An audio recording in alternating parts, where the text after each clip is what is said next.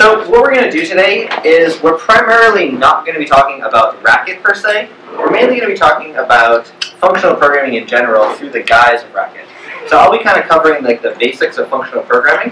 And Matthew afterwards will talk about some of the advanced features of Racket that make Racket particularly interesting for functional programming. When you open up Dr. Racket, if you've opened it up for the first time, you'll see something that looks a little bit like this, but you may need to go to the language menu here and click Choose a Language. And you want to choose this top one, the Racket language. Until then, you won't be able to run programs. This is just a minor detail about Racket. Racket is a language that's used for writing all sorts of languages. And so kind of like a shell script, the first thing you need to do is tell it which language you intend to be writing in. Racket is a large family of languages like that. And so we write that at the top with #lang Racket. Now, when you program functionally, and when you program in Racket in particular, it's really useful to write lots of test cases. And we're going to require a library for test cases called wrap_unit. So every syntactic form in this version of Racket that I'll be using is wrapped in two bananas. So we got the left banana over here, and then the name of the form that you want to use. And then at the end, there's the right banana. And so what this one does require imports a library. So right now we're going to be importing the wrap_unit library, which is a unit testing library. So the first thing that I want to talk about is try to bridge, yes? Is the imports a flat namespace? The imports correspond to, so the names like wrap_unit, that sort of thing, they correspond roughly to like a directory structure. So, suppose that we wanted the wrap_unit check library, then we'd write it like that. But once something is imported, there's only one namespace. If you want, require is itself a little language for specifying what you want. And so you could say something like, I want to require everything from wrap_unit, but I would like to prefix it with, 42 : And what this does is this creates a pseudo module that contains everything that wrap_unit does, but with 42 in front of it. And so rather than creating, one of the philosophies of Racket is that we want all features to be expressed inside of the language through the linguistic means. So rather than having some sort of default behavior that you have to work your way around by moving things around in the file system, let's say to get different names, instead you can use and write extensions like prefixin that change what required does. And so actually prefixin is not something that's built in some sort of deep sense. It's a function that you could have written. But we won't use any of that stuff, although Matthew might talk about it. Thanks. No problem. So to get started with functional programming, I want to start off with a really basic data structure that you're almost certainly familiar with, called a singly linked list. So a singly linked list is one of the first things you learn about in school. And so to describe a singly linked list, you'd say something like, a singly linked list is either null, or it is, what? A pointer to data, and a pointer to a singly linked list. I'm writing at an angle. My fingers feel really weird. So everyone's familiar with singly linked lists, I presume. By the way, the only languages that I like are Racket, Coq, and C. So I think of everything as a C program under the guise of a Racket program. So that's why I love singly linked lists and why I say pointer. Maybe you don't like pointers, but I love pointers. Okay, anyways. So how could we represent a singly linked list in Racket? So normally, you would define a new structure, like a node, you might call it, that has a pointer to data, so a data pointer, and then a next pointer. And so this is how we write that in Racket. We say there's a new kind of structure, and we give it the name node, and it has two pieces. In these pieces, one is the data pointer and one is the next pointer. And you could create instances of this by calling node for, and then we'll write down null like this. So we have, this right here is a singly linked list that has 4 and then points to nothing. And we could put it inside, we could name that N1. Actually, let's name it N4 so we can keep track of them. And when we write this structure definition, it automatically comes out with functions like node. Null, by the way, is built in, that's why I don't need to do it special. So, in addition to defining constructors like node, it gives us accessors like this. So node.dataPointer n4. What would you expect this to return? 4. 4. We'd expect it to return 4. So we can encode that as a test case by writing check equal 4. Now, if we look down at the bottom, it says node.dataPointer is unbound. And that's because we are trying to be flagrantly different than Java and C. So we write dot as a dash, just to be different. So when we run this, nothing happens. And the reason that nothing happens is that checks that work don't print anything out. So if I go over here and change this to 5 and run it, it's going to say this check failed. So when we see no output, that means that we did a good thing. I'm pressing Command R to run the program. And then when I press Command R, it puts me down at the REPL, which I don't like, so I press Apple E to go back out. Just so you can see what the magical keys I'm talking about.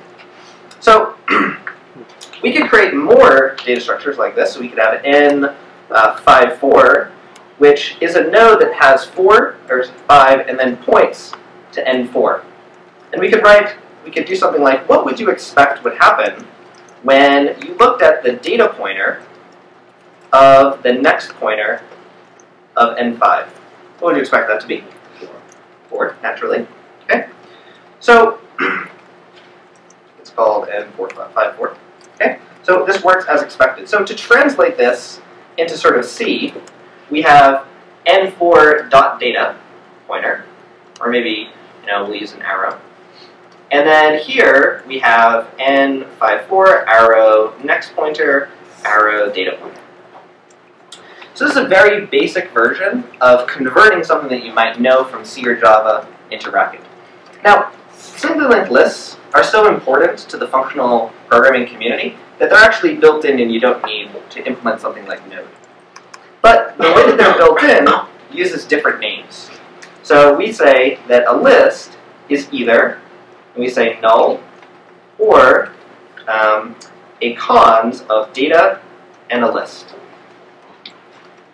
So this exact code that we wrote before, we could write it like this. We could say C4 is cons for a null, and C54 is cons 5 C4, and we would expect that when we look at the second piece of this list, we should find a 4. Now, how do we find the 4? So before we wrote, this node dash data pointer. Now, because of Grandpa's eccentricities, the names for the accessors of cons are incredibly exciting. So the way that we write this is we want the car of the cutter of C4.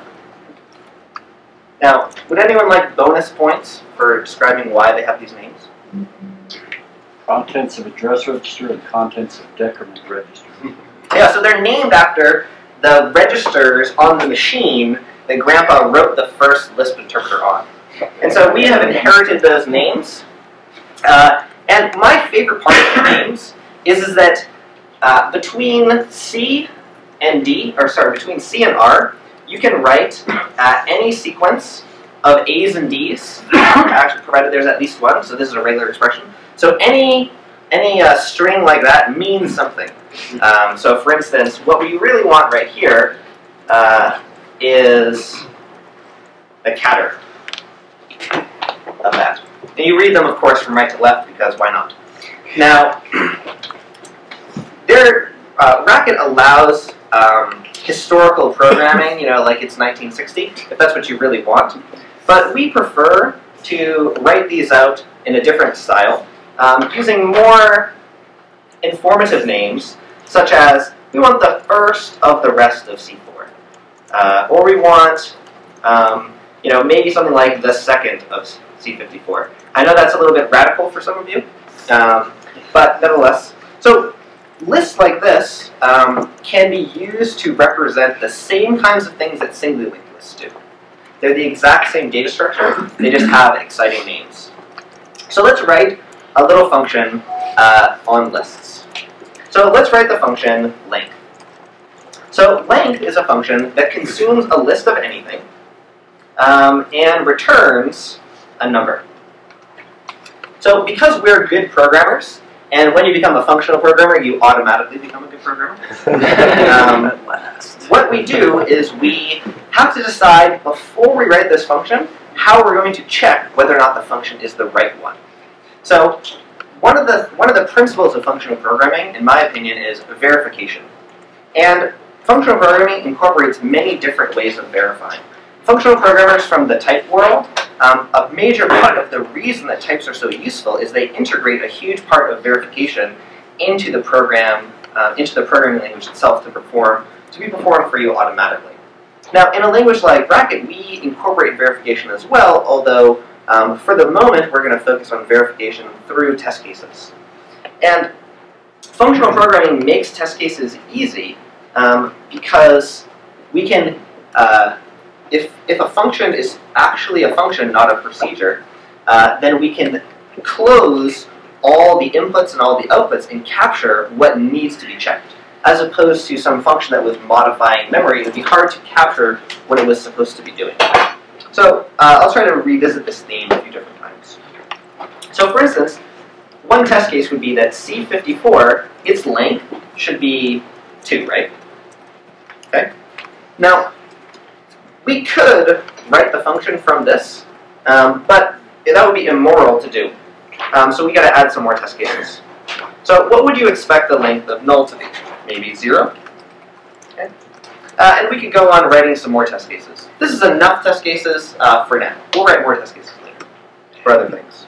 So to define a function, we write define, and we write length L. Now, so far, this function is not right on most inputs. It's right on some inputs, but not all of them. And so the way that you can think about how a function looks in a functional language is that you're saying that this form, length of L, can be always replaced with 42. In math, when you write something like f of x equals x plus 4, and then you see later on, f of 5, you know that you can replace that with 5 plus 4. And if you replace it and the function application goes away, the math will never change its meaning. This is an important principle of functional programming, that the fact that you call the function or not should be invisible to the meaning of the program. Functions are equivalent to their expansion.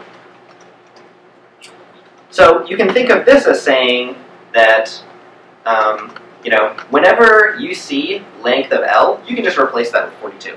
Now, of course, this is bad, right? This isn't really the input of this program. Or rather, this is not actually a good length. So the way that I like to write this is I can just say, well, 42, that's never right with these test cases, but 2 will be right for at least one of them, right? Okay? So then what we can do is we can come back and say, this test case should be 2 and this one should be 0, and it's not always right. One of them isn't always right, so there must be some difference between these two test cases. What is that difference? How can we distinguish between these two different test cases in our function? And we can do that because in the first one where we returned 2, L was a cons, and in the one where it's 0, L was an empty, right? So we can say, if L is a cons, then return 2, otherwise return 0. So now this program passes all of our test cases, so it must be the right program, right? Do I have any disagreement out there in the audience? It's right for what you're doing. Yeah, so you might think this is the wrong program, but to be a functional programmer, you have to provide evidence that it's the wrong program. And the way that you provide evidence that it's the wrong program is with a counterexample. And a counterexample might be something like, well, if you just do C4, then that should be 1, right? Because C4 only has one thing in it, but C54 has 2. So now that test case fails. So now we have to go in and say, what's the difference between these two test cases? They're both returning 2 right now. That means that they must both be flowing into this branch.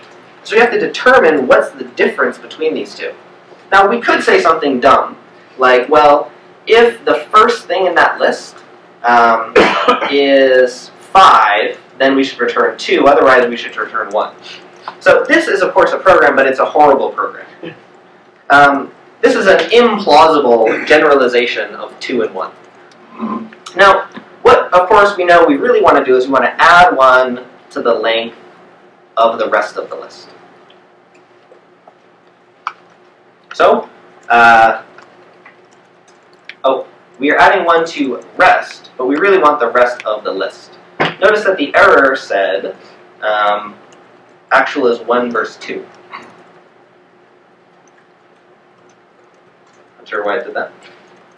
Rest must be bound to something interesting. Anyways, so we have now all our test cases passing. So this is an example of a functional program. As you see, it's naturally recursive over the structure of the input. The input is made up of 2 different cases, the empty case and the cons case, and so our function naturally has 2 branches in it. Branch 1 for the cons case and branch 2 for the empty case. The cons case is allowed to look at the first and the rest, and so in this case it only looks at the rest. Now, to convert this functional program to maybe what you're more familiar with, would be something like Java, where rather than writing one length function that starts off by saying, did I get a cons or an empty, you would write 2 versions of the length function, one for empty lists and one for cons lists, and they would use a common interface of lists to dispatch. So essentially when you're writing in a functional program, oftentimes the dispatching is written by you rather than being provided by the programming language. Now, this might sound like a disadvantage for functional programming because the object-oriented programming language provides a feature for you automatically. It lets you not have to think about the dispatching. But I'm a functional programming chauvinist, so why would I tell you any flaws in functional programming? There must be a reason that this is really better, right? You got some magic sauce somewhere. Yeah, there's magic sauce somewhere. Now, this is a famous problem that you may have heard of. It often goes by the expression problem. Anyone heard of this? Yeah, so the expression problem is that functional makes it easy to add functions, and OO makes it easy to add kinds. The idea here being that when you add a new kind in OO, you can write down the definition of all the functions of that interface for this new kind that you've made. So it is cheap to put all those function definitions in one place, rather than having to go out and find all the functions out there that use this new kind of thing. In contrast with functional programming, when you add a new function, you don't need to tell anybody about it. You don't need to tell all the different objects that there's this new function on the block that they have to implement, which you do in an OO world. But the consequence of that is that when you add a new kind, you have to go modify every function definition. So these are orthogonal problems. So in some scenarios you want to add more functions, in some you want to add more kinds, and advanced features of programming languages like Racket and Clojure and Scala are all about mitigating the expression problem by allowing you to have both at the same time. And there are different ways that those advanced features do that. But at its core, functional programming has this trade-off. Any further questions, opinions about the expression problem for Ben and you in the back who also knew what this was that I missed? Levi. Yes, Levi, sorry. We chatted in the elevator. All right, so let's write another function. So let's write the function all even. Actually, do you want to write another list function or do you want to move on to something more interesting? This function. Okay, let's write another list function. All right, so let's write the function all even. So what all even is going to do is it's going to take a list of numbers and it's going to return a bool. I say bool because my students make fun of me for saying boolean. I'm from Massachusetts and we say boolean there. Some people like to say boolean. I don't know what they're thinking. But anyways, so all even, what it's going to do is it's going to tell you whether or not every number in that list is even.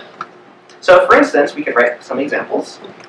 So all even of null is what? Question mark.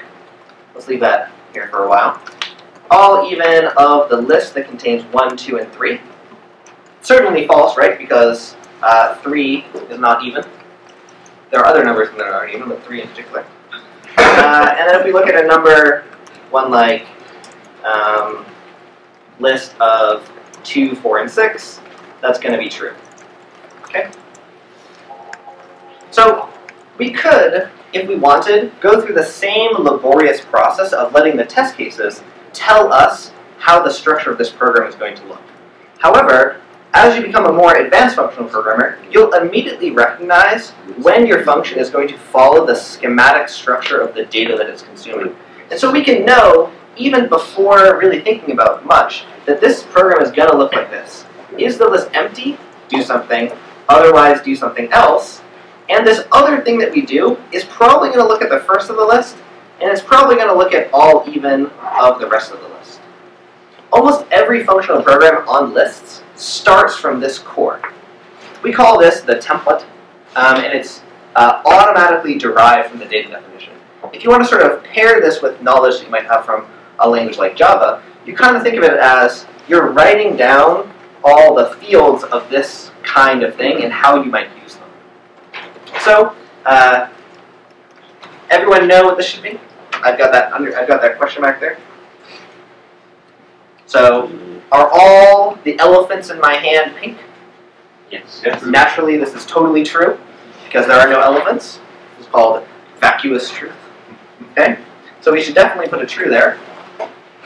Now, we don't really care what the first is. We really care about its evenness.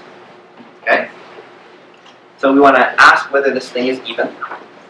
And if it is even, then we should also ask if everything else is even. But if it isn't even, then we know that there's a problem, right? So we could write, if this is true, then look at the evenness of everything else.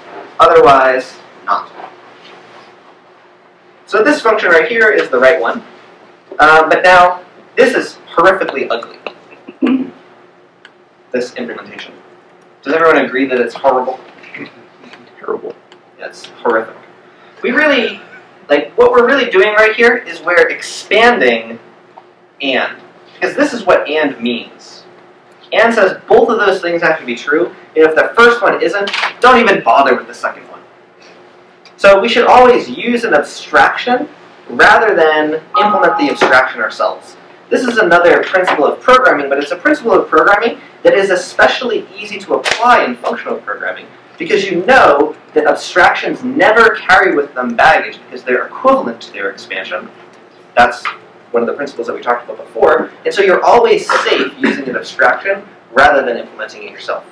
And learning more and more kinds of abstractions is one of the main reasons why functional programming feels so valuable to many people.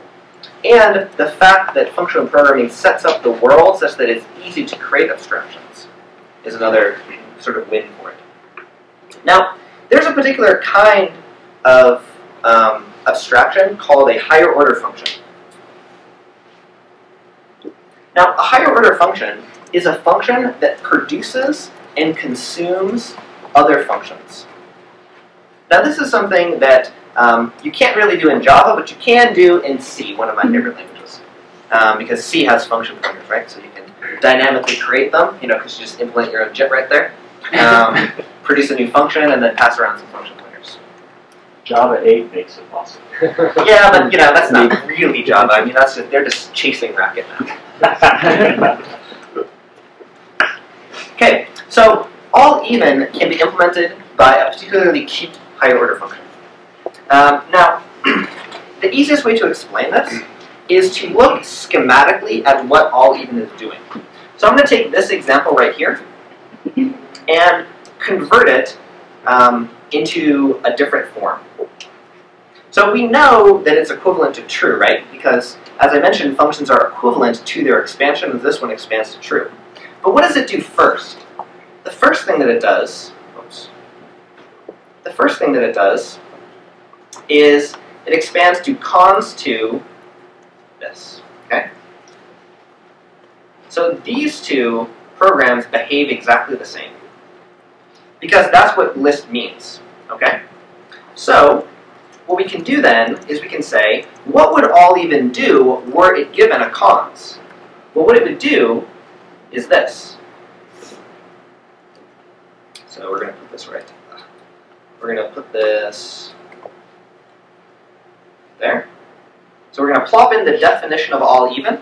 But now the list that we're all evening is this one. Okay. So that's the list that we're all evening. If I hit run, the program still behaves the same.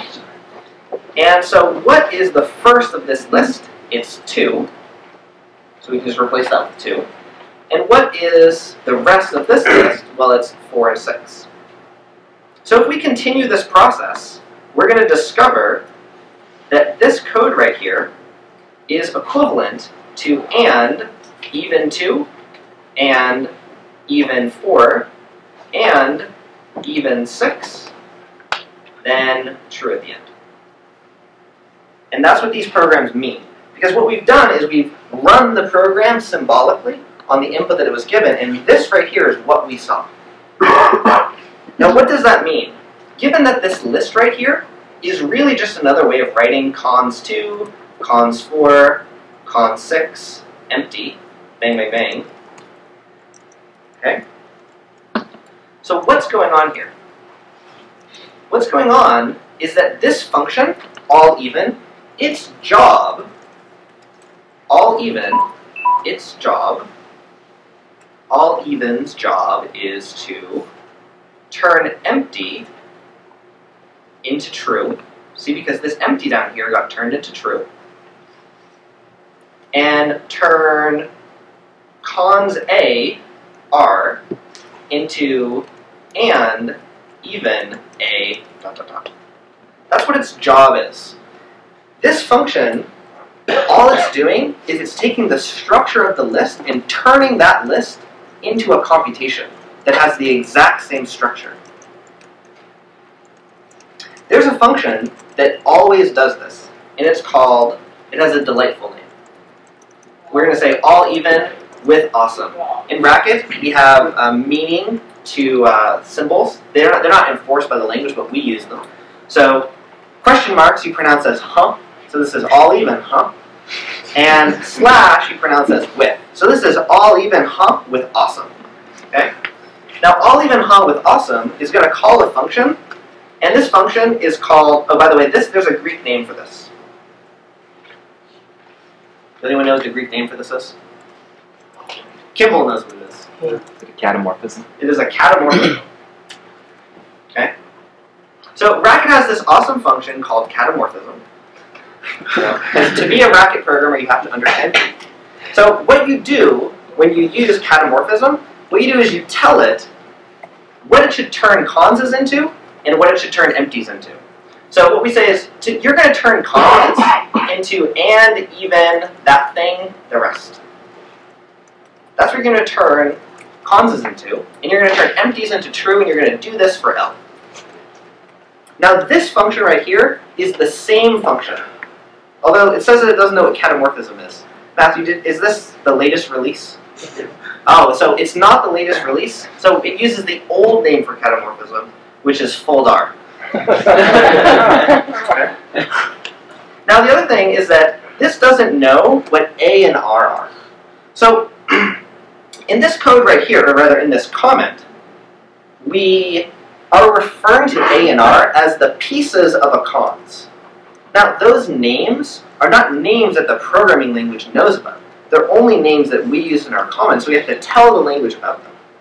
And the way that we tell the language about them is by a different Greek word.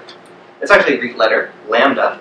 And we say, AR, those are the names that we're going to use for the two pieces of a cons. We're going to call one piece A and the other piece R. I actually prefer to call them A and D to remind me of my ancestors. Okay? So this code right here does the exact same thing as this one. Let's copy this stuff down here, and we'll replace these with awesome. So awesomify it. Okay? So the code, boom, no output. This is functional programs. They're most exciting when they don't have any output, because why bother bragging to the world about all the good things we've done? We just want to be caught with our problems. Do you have a comment? Speaking of ancestors, when did ha become ha rather than like all even p? Ah, yes. So, so there was a schismatic war in the 1970s between the rival factions of the Lisp world, and my ancestors. It was really actually over this issue that you bring up about dash p versus question mark.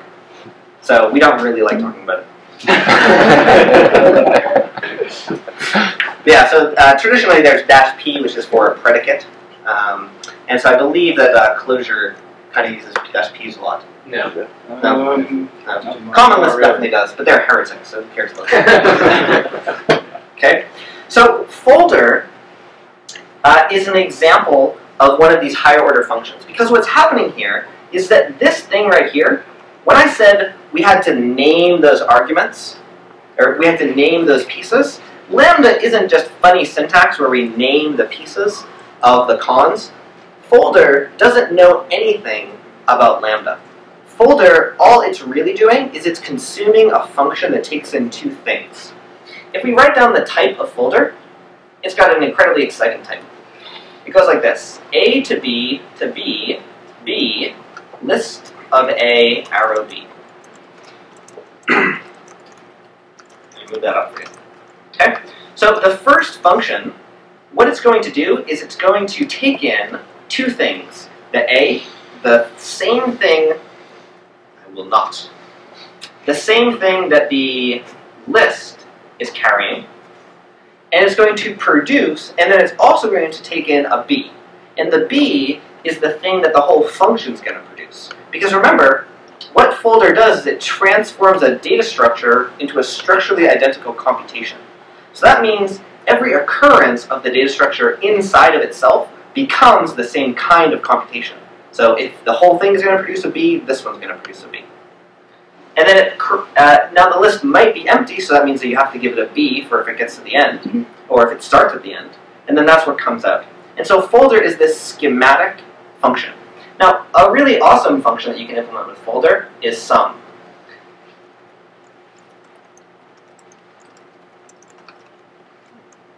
So we can write check equal sum 1, 2, 3, 4. Of course, we've got to give it a list.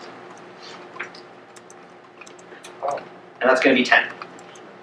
Now, this is a really cool example because the function that we want already exists. It already has the well-known name plus. And in this case, A equals B, and they're both the same as that. So folder is a very powerful function, and it represents another kind of abstraction that you can build with functional programming. Now, this is an example of how every function that calls folder is a recursive function that's the same kind of recursion as every other one on lists. Basically, almost all functions on lists are really just folders, 90% of them. Another very popular function is one called map. Map's type is this: A to B, list of A, arrow list of B. So for instance, we could call it evenify. That's going to map evenness over the list. So what this does is we could do check equal evenify list 1, 2, 3, 4, and that's going to be list of false, true, false, true, right? Because what this does is it takes the list and transforms every element according to this function. It projects the function, it projects the elements through this function from A to B. And so again, this is a way of not having to think about the structure of your computation. You can focus on the computation itself. Another way of using and building advanced abstractions. And these are all based on the ability of functions to consume functions.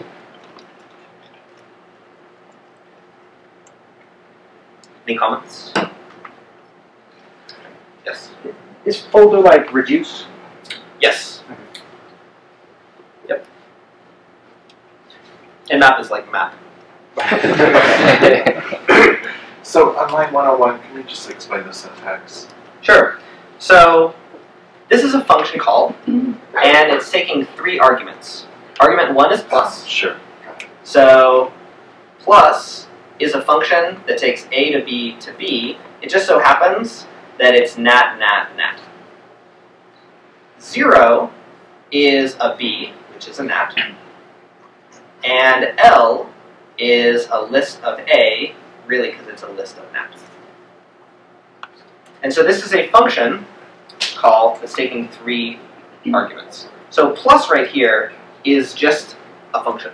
So if I can go, I can put plus in a list with all the other arithmetic operators. So arithmetic. And so this is not some weird thing where I'm adding lists to subtracting division and multiplication or something like that. They're just the names. So every function call is inside bananas. It's not in bananas, not a function call.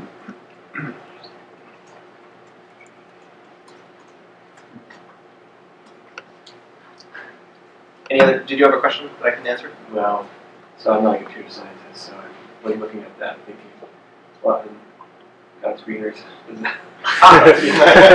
So let me just your notation for the types of functions. Yeah. Yes. So for instance, let's write my favorite language, C. So we could write num f.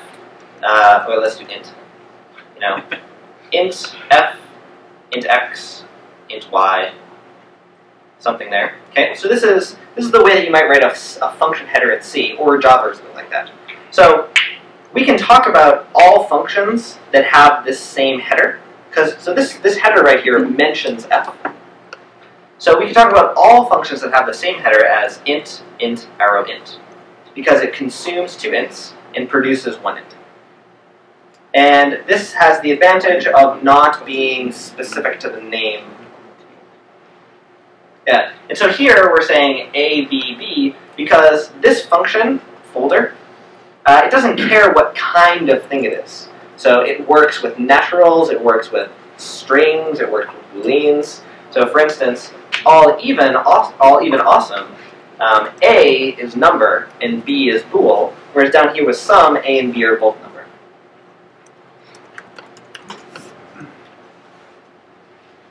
Okay. How long do we have? About half hour left. Total, or for me? For you. Okay, just making sure. Okay. All right. So I want to do 2 more examples of more interesting functions on data. You have 3 choices. We can do insertion sort. We can do binary trees. Or we can do zippers. Do you want to do insertion sort? Zipper. Well, we can get to zippers. I told you got 2 choices. Should I go to binary trees first or insertion sort? Insertion No one wants sort. to answer now that are afraid it's going to change it.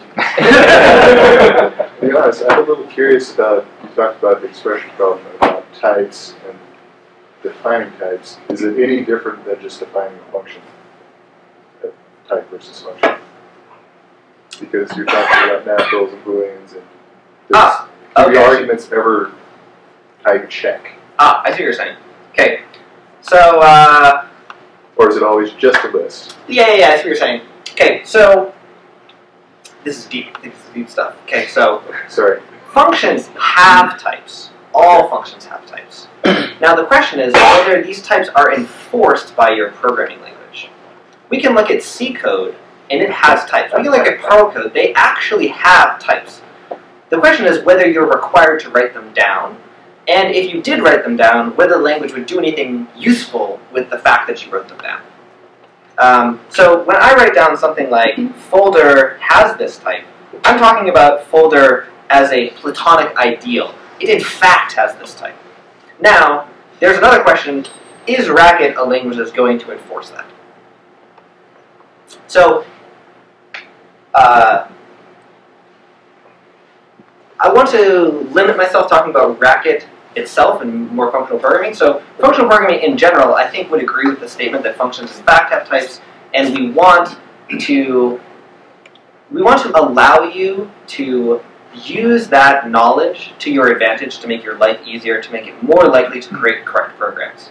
Languages like ML and Haskell attempt to enforce those types automatically for you. Languages like Hawk allow you to say it, but they don't really enforce it automatically. They make you do it automatically. They make you do it, and they'll just check your work. And languages like Racket say, they really do have this type, and if you ever try to do something wrong, we're going to catch you at the last instant. Same with like Perl and Ruby, they kind of have a similar feel. But something that we try to do in the Racket world is we think that there's not necessarily one right way to check invariants. Because some invariants are far more complicated than we currently have automated decision procedures to determine. So when you use ML and Haskell, there are some correct programs, some functions that really have the type you think, that their automatic checkers are going to reject. This is necessarily the case. It's a consequence of Gödel's incompleteness theorem. So because of that, that means that they're going to reject good programs. From our perspective, we would like to empower you to check your programs however you wish. And so we do that at many different levels. There's a statically typed variant of Racket called typed Racket. When you're programming Racket in the large, you're often going to use a dynamically enforced contract system that allows you to express more complicated types than a language like ML or Haskell would be able to. And in sort of the worst case, we're going to protect the virtual machine, the actual language implementation, to guarantee to respect your abstractions, so you can never do stuff like jump to random code or add strings in 5. So all that put together means that if your function really has some type, we would like to empower you to write that down and check as many pieces of it as possible. And we're not insistent that the only way to check is statically at compilation time. All right, so let's make some binary trees. I love binary trees, so let's use them. So we're going to find a structure called BT, and we'll say BT leaf, and it has no pieces. And then we'll say BT node. Actually, let's call it BT branch. Let's do node, actually, because it's the same number of letters. Okay. Then we've got the value, the left, and the right. And maybe to be cute, let's put the left to the left of the value. Okay. So what are some examples of binary trees? So one would be the BT node that has leaves at the end and 5. So that right there is a binary tree. So let's call this B5. Okay. And then we could also make B6. Why don't leaves have values? You know, there's lots of different kinds of binary trees. These ones have no values. Okay. So this one, let's say that it's got a leaf on the left, then a 6, and then B5 is on the right. Actually, let's put it the other way. So we're not egregiously weird. Okay. Then let's make let's make a big binary tree that has let's put 7 and then B6 over there. Now let's do 4, and then over here we'll do a binary tree node that has 3 there. So this is just some weird tree. Nothing particularly interesting about it. If we wanted to draw it with ASCII art, we could do that, but let's not. Okay. So let's write, and let's assume, so binary trees, of course, are just data structures, but let's assume that we're going to enforce the binary tree invariant that small things are on the left and big things are on the right. Okay. So let's write a lookup function that's going to take a binary tree and a value that you're looking up and tell you whether or not it's there. So lookup is going to take a binary tree, which will say a binary tree is either a leaf or node. Okay? And it's going to take a number. Well, it's going to take a value. So this is a binary tree of A's. It's going to take an A and return a bool. Now, our example binary tree, so these are all BT of number. But really, lookup doesn't care what kind of thing it's going to take. Okay? So we can write some tests. So we'll say check equal lookup in BB. Let's look up and see if 5 is there. And of course it is. So we'll say true. But if we look up 2, then it's not there. Sounds good? Okay. Sorry? It is because BB on its right has B6. B6 on its left has B5, and then 5's there. And true 2. Okay. So, in the same way that every function on lists looks very similar, every function on binary trees is going to look very similar too. It's going to start off saying, did I get a leaf? If so, do something. Or did I get a node? And if I got a node, then I can look at the BT node left of the BT. And I can also look at the, there's 3 pieces that I can look at. And then the left, the value, and the right. Now, if statements normally only have 2 sides, and sometimes that can be annoying, because you've got to have lots of indentation. And so we typically use a cond, which is just equivalent to a bunch of nested if statements. Okay. So I'm just going to reformat. That also makes it more convenient, so you can see that these 4 things all go together. All right. So if I go to a leaf and I'm looking for something, it doesn't matter what I was looking for, I didn't find it. Okay? Now, if I've got this value, then there's 3 possibilities. Possibility 1 is that the thing that I'm looking for is this. And if that's the case, then I return true, right? Otherwise, if the thing I'm looking for is smaller than it, then I want to go to the left, right? So I'll look up on the left this same value, and otherwise, I want to look it up on the right.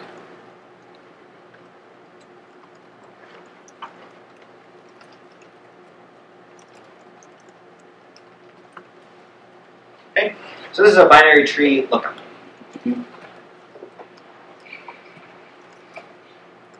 So I don't really care about binary tree lookups, but binary trees are a good example. They're a good example because we can talk about stuff like insertion. So insertion will have a really interesting consequence in a functional programming world. So suppose that we wanted to insert a value into the tree. So if you come from a imperative programming world, probably what you're thinking about doing is you want to find the place where the tree, where this new node is going to go, and then you're going to like move stuff around. And it's complicated, right? And scary. It's going to be really easy in the functional programming world. So all we're going to do is, if we got to a leaf, and we're trying to put something in, well, then clearly we want a node there because the tree was empty before. And by the way, I wrote lookup first because it follows the exact same structure. If the thing that we're looking for is already there, then these binary trees, they really represent sets, so it doesn't make sense to insert something in twice. So we don't need to do anything when the thing is already there. If it isn't already there, then we should go insert it on the left if it was smaller. So we'll go insert it on the left, or we'll insert it on the right. Now the problem with this, with these as it is that this insert looks like it's injecting it in. But if we look at the type, what it's really doing is returning a new list. Sorry, a new binary tree. And so what's the difference between a binary tree that has V on the left and one that doesn't? Well, it's still a node, and it still has this value, and it still has this right-hand side, but the left is now different. Similarly, if we inserted it on the left, then, if we inserted it on the right, then the left is still the same, but we just have a new right. So what this means is that when we do something like, we know that lookup returns false on 2 with BB. See right here? Returns false on 2 with BB. So let's do this. So we'll look at it 3 times. Now, in between the first 2 times, we're going to insert 2 in, and after that we should expect to find it, right? But the most important thing is this line 171. This line continues to be false because we have not injected 2 into this data structure. We've returned a totally new data structure. Actually, that's not correct. It's not totally new. We've returned a new data structure that does not have does have 2, but the other one is left the same. So these test cases just pass. Do you write programs and they just work the second you type them? I didn't type run before, right? Maybe it's just these is really easy. But I think it really is. Rap is just awesome. It just makes you write programs correct the first time. Okay? So if we were to look, at the data structures that came out of these, let's print them out. You've never seen me print out anything, by the way, because my programs, when they work, they don't do anything. Let's look at, let's return a list of the 2 trees. And by just putting it here out in the open, it's going to print it out. It's going to print it out in a very exciting way, I hope. No, it isn't. So, structures by default are opaque. And so we can't see what's inside them. We can make them not opaque. What's the opposite of opaque? It's transparent. So we just say, make those things transparent. Now, it's not super exciting. What did I do wrong? What did you want to see? I wanted to see the sharing. Is it sharing? Oh. Yeah. Is it a flag in your setup? Yeah, you can say, if you want to dynamically change it, it's print graph.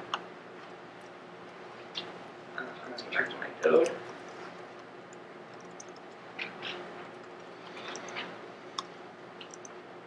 Yes. Alright. Ignore that. Ooh, I've got an idea. Okay, never mind.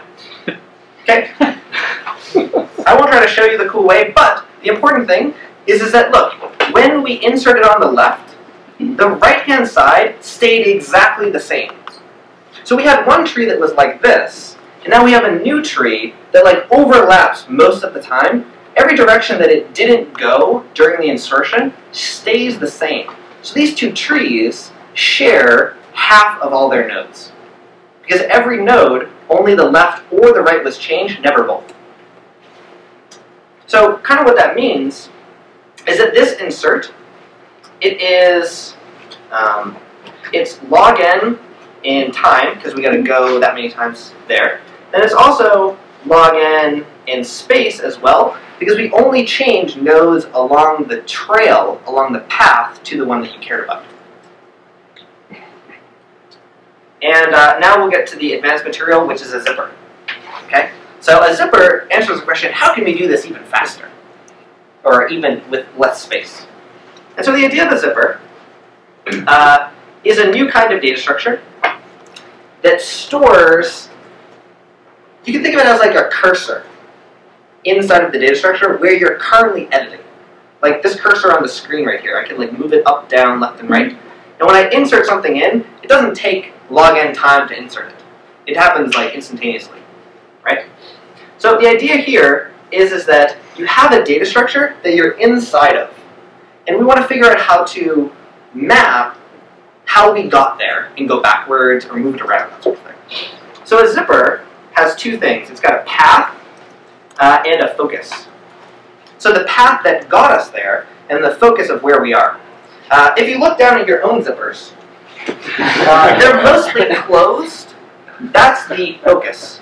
If they're down a little bit, and I won't do that, if they're down a little bit, then the amount that they're down is the path. So there's the part that's open behind the zipper, and the part that's closed, which is in front of it. That's the focus. You're currently looking at the focus, and everything else is behind you. So what does a path look like? Well, a path in a tree, so a tree path, has two different kinds. You either went left, and there was a value that you went past, and there's a tree that you went past on the right. Or you went right, and there was a tree on your left and a value that you went past. Yes? You missed a spot. Oh. Which is the first time. Right there? Okay, very good. Okay, so what's an example of a zipper? So a BBZ is the zipper that's looking at BB. Now, if we're looking at the top of BB, the path is empty. We didn't go anywhere. Okay? So how could we move left in a zipper? So we can move left. We have some zipper. So what do we want to do? Well, what we want to do is we want to create a new zipper. Well, first of all, the zipper currently has some path and some focus. So match define is pattern matching. It's a way of naming those pieces without having to call the accessors. Then the focus right now, the focus is either a BT leaf, in which case you can't move left, right? Because if you're at the end, you can't go inside of the left of a leaf. So we should error here and say can't. But if we had a node, then the node had a left, a value, and a right. So what we do is we create a new zipper, and this new zipper has a new focus. Its focus is the left. Okay? Now, we have to record the new path to how we got here. Now, the new path, it's one new thing plus the old path. Now, what's the new thing that we did? The new thing that we did is we went left. And what did we go left past? We went left past the value, and we went left past, we went left past the right. So this right here allows us to move left. And moving right is very similar, except that we record that we moved right past the left, and the new focus is the right. Okay?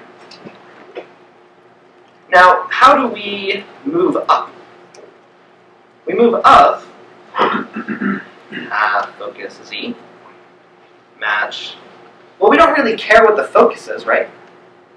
What we do to move up is we're really interested in what the path was. Because if the path is empty, then you can't move up, right? Because you haven't gone anywhere. So we say move up, can't. And if we say, if there is something there, then it's a cons. And what if we got here from moving left? That means we went past some value, right? So there's the old path. Okay, so what we want to do is we want to turn a new zipper that has the old path and has a new B-tree node that has the focus as the left, because we know that we went left to get here. Then the value and the right stay the same.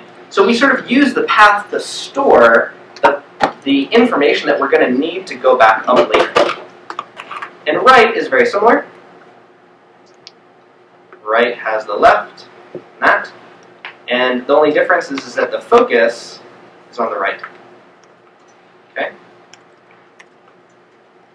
And now there's the whole reason we're doing this. By the way, every single one of these movements is O1, both in space and time. Now the key about why zippers are cool is that you can replace at the point in the zipper. So all you do there is you have the zipper that has some path and some focus, and you just say, I'm going to ignore the current focus and put in something new.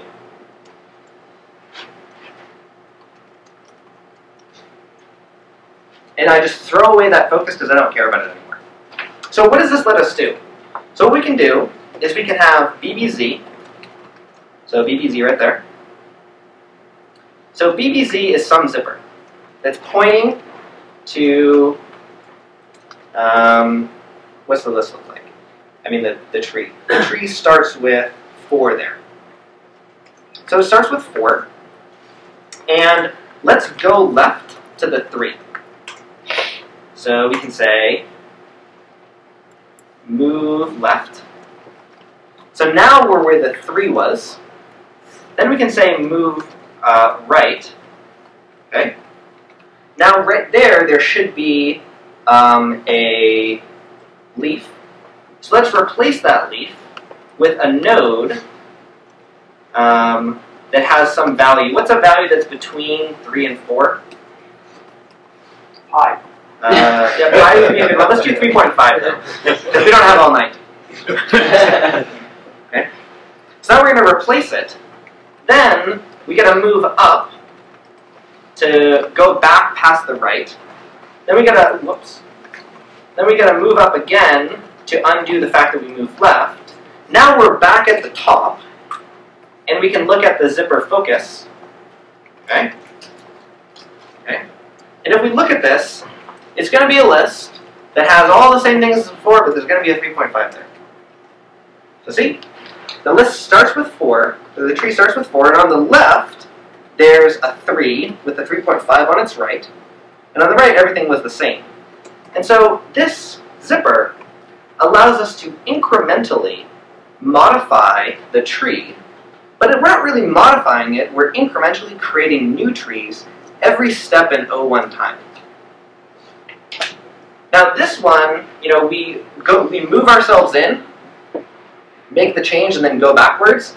Doing an operation like this is the same login performance as before, but if we wanted to sequence a bunch of changes, if we did insert multiple times in a row, we're going to be churning memory, changing this prefix, doing some stuff, and then going back and changing it again. But what the zipper allows us to do, go to a place in the data structure, make a bunch of changes, and then back our way out. Question, Ben? About how time is on. Yep.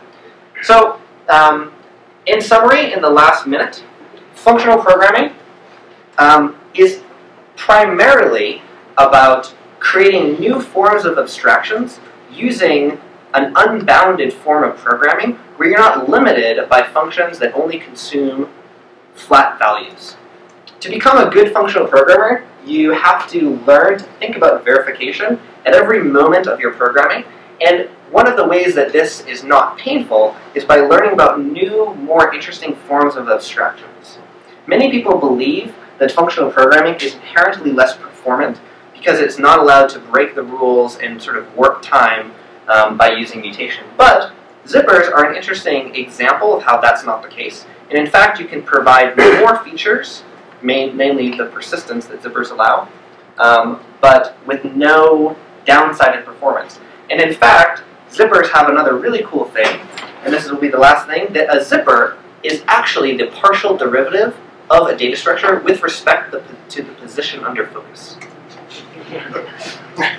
Say that one more time. A zipper is a partial derivative of a data structure with respect to the position under focus. And this is just beautiful.